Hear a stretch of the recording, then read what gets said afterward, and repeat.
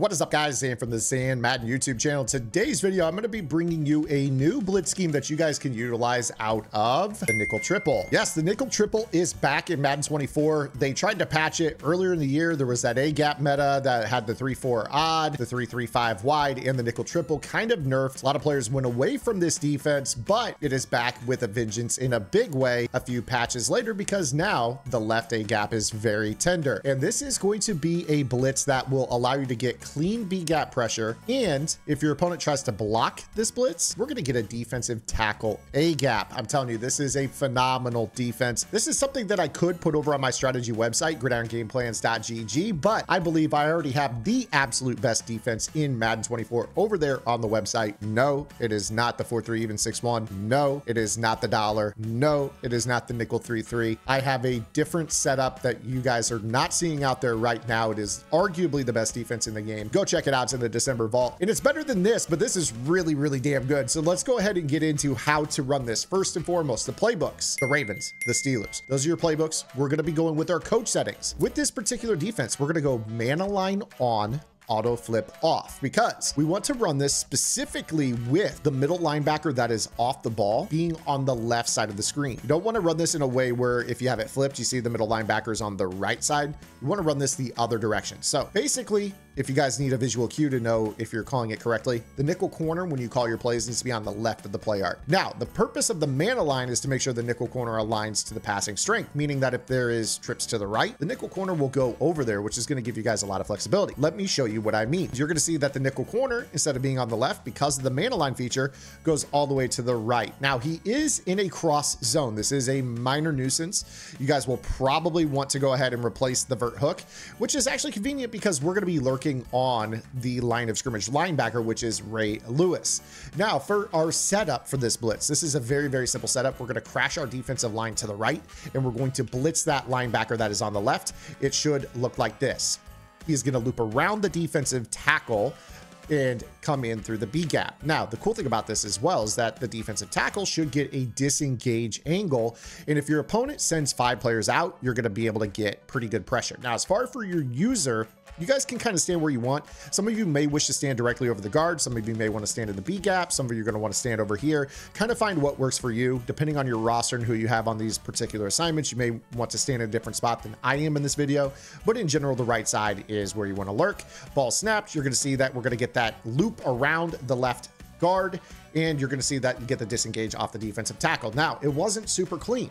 This is why I'm saying you're going to want to tweak where you stand. So I may decide that I want to kind of stand near the center. If you want to stand up here, you see that it kind of gives us that disengage D tackle A gap. Kind of works really clean right there. The next down, you may wish to go ahead and kind of stand a little bit closer to the tackle, kind of draw the attention. You see that we get that disengage as well. You also saw that the left side, or I'm sorry, the right side came in free on this. But the theme with this is that when you run this particular blitz concept, this little twist of the defensive tackle and the looping linebacker causes the defensive tackle to come unblocked, and we're going to be able to get him in through the A gap pretty easily. Now, the other thing that's cool with this is you see here on the right side, we're going to be able to get this one-on-one. You guys should be able to either contain, because this is a interior pressure. You want to flush your quarterback out of the pocket. If you guys want to contain with this, be my guest. It would look kind of something like this. And again, with this, you're going to see that we're having that looping. We're going to get that kind of B gap pressure, or they're going to let the defensive tackle come in through the A gap. So this is really, really nice.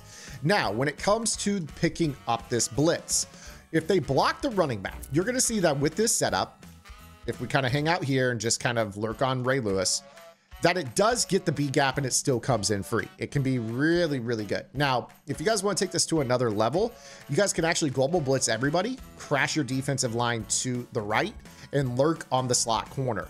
When this occurs, he's going to let Ray Lewis come in free, and you're still going to get the B gap or disengage A gap every single time. This particular blitz is really, really good.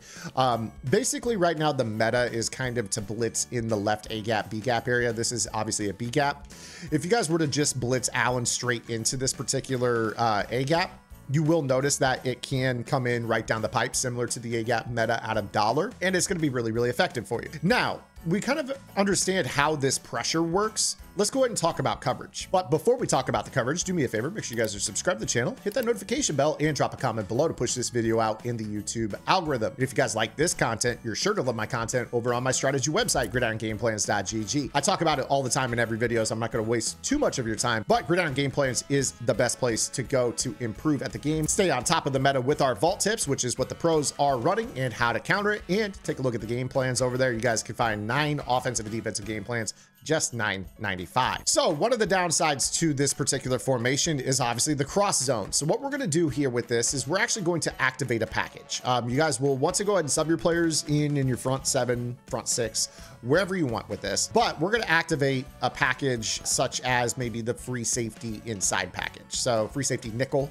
And again, we're running this with auto flip off, mana line on. Let's kind of talk about something that you might go ahead and do. One of the first things that you may like is basically a weird cover 3 rotation that looks something like this.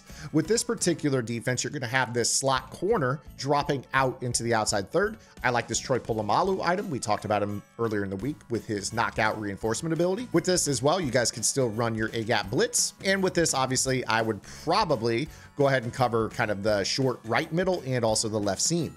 If you guys want to, you guys can also show blitz. This walks down the safety. I don't necessarily recommend this, but this could give you the ability to kind of mix up who's dropping to the middle and who's dropping to the outside. You see right here, I could drop you know, either player to the middle and either player to the outside. This is something that is available to you. Now, of course, as well, you guys have the ability to cross zone. So if you guys wanted to, you could put left bumper and a left third. As funky as something like this may look, Bland is going to be really good against Jerry Rice on a streak, but not so good on a crossing route. Whereas the cross third will do a good job of kind of muddying up the middle of the field and stay with the crossing route just a little bit. All the while, if your opponent does decide to send 5 guys out on a route, we're still getting our B-gap pressure or our looping pressure. You saw right there, it kind of gave us an A-gap look. Again, kind of focus on where to stand on this. Again, with this, you may notice better success when you don't show blitz.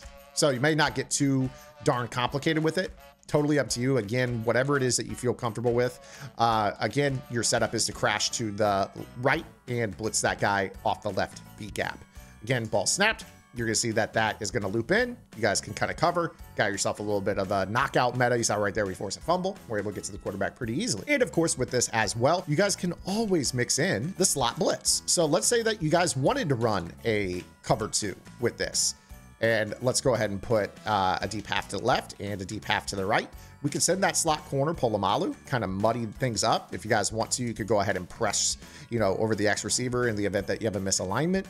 If they want to block this, you know, block this running back to try to pick this up, you're obviously going to see that we're getting A-gap, B-gap loop pressure. So, you know, really exotic blitz front. This is something that you guys can kind of mimic the A-gap blitz meta, that left side being a really meta blitzing area for most defenses, that left A-gap, B-gap area. Nickel triple does this just fine. Really good defense. At the end of the day, if you guys are ever worried about them blocking this, you can always go ahead and lurk on the slot corner and just global blitz everybody. When this happens, again, you're going to get that A-gap and they're going to block the linebacker that's coming in through the right A-gap as well. So, you know, they have no way to pick this up. This is a blitz scheme that honestly should have probably gone on Gridiron, but you guys have been so helpful in this channel growing this year. I really appreciate it. It's Christmas season. Want to give this to you guys. If you guys liked it, make sure you guys give it a thumbs up, and we'll see you guys later with our next video upload. Until then, this is Zan.